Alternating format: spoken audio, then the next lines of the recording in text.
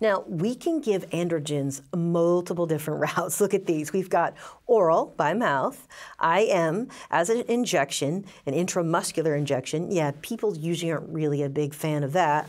We can give it buccal, we can give it sub-Q, or we can give it transdermal. Now, the sub-Q are these implantable pellets, so you can just give that one time, they kind of hang out in there. Transdermal can be given as a gel, a patch, or a topical solution. But I want you to pay attention to that last dose there. Transdermal has an exclamation point by it because we want you to keep in mind that when you take androgens by gel, patch, or topical solution, you risk exposing other people to androgens if it's on your clothing, if it's on your skin.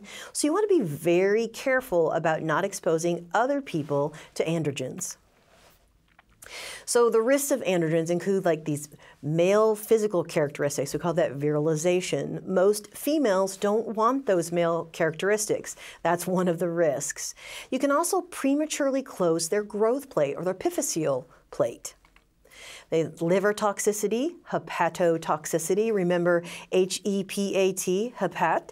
We're thinking of liver. And then toxicity tells us it is bad for the liver. It also messes with your salt and water retention. You end up with extra edema, and it can make prostate cancer worse. Now, that's just a checklist, right? And those are really hard to remember. So let's walk through each one of these to help them stick in your brain better. Okay, when we talk about virilization, that's the first one. With women, there isn't anything on that list that I want. Look. Acne, increased facial and body hair, and increased interest in sex. Well, I don't want any more facial hair than I have, right? So that's usually not something women are interested in. It might be irreversible, and you might also develop male pattern baldness. Okay, so stop and picture this for a minute. If you're a girl, you're growing hair here, and you're losing hair here. Again, not something we're usually looking for. It also affects other sex organs. They have clitoral enlargement, and they get a deeper voice. Okay, this would be really hard to write like an online dating service for, right? Here, I've got acne, I have a low voice, I'm balding, and I have a beard. These would not be things I'd be looking for to make me more attractive. Now, girls, you're going to see growth of pubic hair, and they're also going to see the clitoral enlargement. And if you see any of these signs, you need to discontinue the treatment immediately because these are likely irreversible, just like they would be with women. So be very careful with this. If you notice a girl's having these experiences, you're seeing these changes in their bodies, the treatment needs to absolutely stop. Remember, if a little girl is accidentally exposed to these, maybe they have a brother who's receiving the treatment, and you notice these things happening, you need to figure out how they're getting that androgen transferred to them. Now with boys, they're going to see the regular changes that they would see in puberty. They'll have an increase in pubic hair, their penile enlargement, they'll have increased erections, and possibly even persistent erections. That's what you're going to see in a boy's body. So testosterone is a hormone that can cause significant changes in the bodies of women, girls, and boys. Now let's go back to that premature growth plate closure. Now look at the graphic we made for you here. You see the blue points on the top and the bottom. That's the epiphyseal plate. It's also known as the growth plate. So go ahead and write growth plate right on top of that epiphyseal plate. That's just the same name that we use for that. It's located at each end of the long bones, and it plays a big role in how tall you grow. It's an area of growing tissue in children and adolescents, so that's part of your bones where it gets longer and longer and longer. Now that's where we determine the length and the shape of a mature bone. So it tells how tall I'm going to be.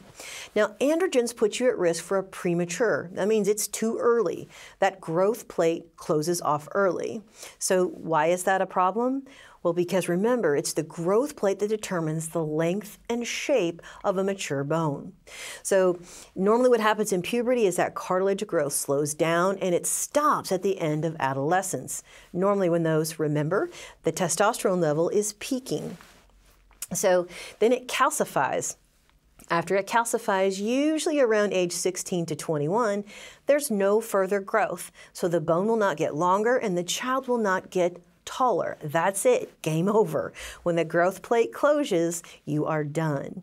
So things that can happen to that growth plate, maybe they have a break in the growth plate, they have an injury, or premature closure will end up in the child being shorter. Okay, so what puts a kid at risk for this could be androgens, injury, and both of these could cause a premature closing of that bone, which means they won't be as tall as they were normally intended to be.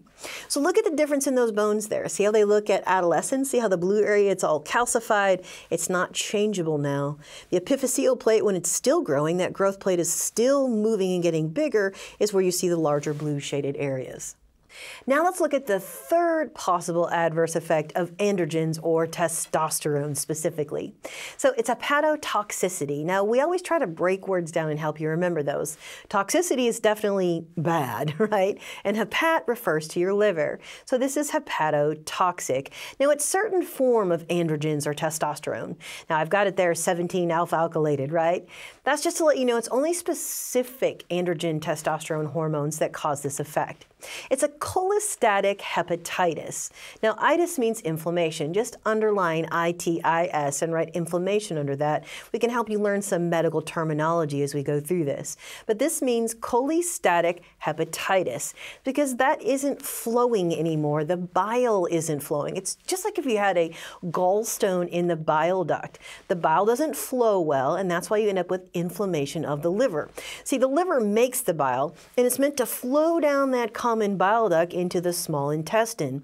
If it can't flow down through there, it's going to start irritating that liver because it backs up. That's what cholestatic, meaning still, hepatitis is.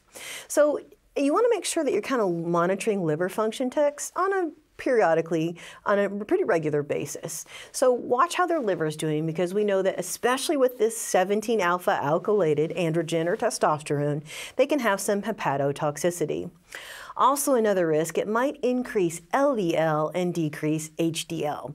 Now that's a bad deal, because remember, LDL is the bad cholesterol and HDL is the good cholesterol. So you'd want it the opposite, but people on androgens or testosterone have an increased risk of their LDL levels shooting up and their HDL levels going down.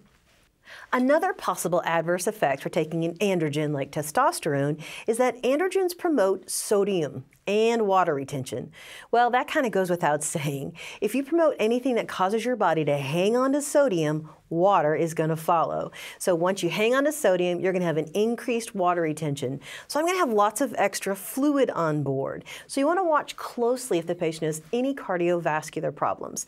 If they're already kind of walking that balance of fluid volume overload, this could be something that could cause further fluid volume overload. So remember, androgens like testosterone promote sodium retention. They're going to have more water and more volume, so watch your patients closely for signs of overload.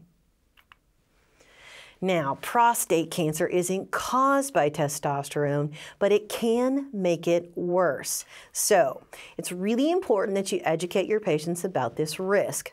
Also, you want to make sure that they might have undiagnosed prostate cancer, so you'll want to screen them before you start this therapy. So, just to be clear, testosterone, an androgen like testosterone, does not cause prostate cancer, but if they have prostate cancer, they may not even be aware of it, it will make it worse. So you definitely want to make sure that they have screening before they start this therapy. Now, androgens should not be used with pregnant women, with men with prostate cancer that we just talked about, or breast cancer, because remember that men can also have breast cancer. And you shouldn't use androgens like testosterone for athletic performance enhancement. Let's go back over those categories. Not for pregnant women, because it's going to cause some significant changes to the fetus, particularly a female fetus, men with prostate or breast cancer, or for athletic performance enhancement. The risks far outweigh the benefits of the improvement in performance enhancement. Okay, I really want to go back and emphasize the risks of accidental exposure. Now, you know that we can use transdermal methods of getting androgens or testosterone gel. You put it on your skin, but if it brushes up against clothing or another individual, you could accidentally expose them to testosterone. So be very careful about handling the clothes of patients who use androgen gels and also touching patients who have this gel. You don't want to accidentally expose them to virilization and all the other things that could happen from testosterone. Now, hypogonadism is the only FDA-approved therapeutic use of androgen therapy. So I want you to underline that. Hypogonadism is the only FDA approved. We talked about some off-label uses, but this is the only one approved by the FDA. So that means they have low or absent secretion of testosterone from the testes. So for now, this is only approved by the FDA in males who have low or absent secretion of testosterone from their gonads.